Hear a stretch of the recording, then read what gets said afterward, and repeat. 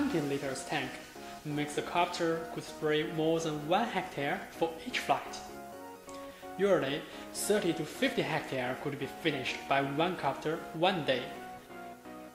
This is an amazing number compared with the traditional working method. Micro-sized droplet could be got by professional nozzle. There are 3 pieces of nozzles at each side of the copter. The effective was up to 6 meters. TTA will provide the app to every customer, which we call it Ground Control Station or GCS. It's very easy to installing the software to your cell phone or tablet. Working area could be planned just by clicking on the map. The parameters such as working height, working speed, and spacing could be easily changed at the bottom of the app. Of course, the planned route could be saved.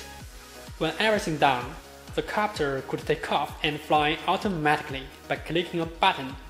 During flying, copter position, voltage, and all kinds of real-time data could be displayed on the GCS clearly. Systematic training will also be provided by TTA, let everybody have the ability to control it. This is Tta M8A Pro.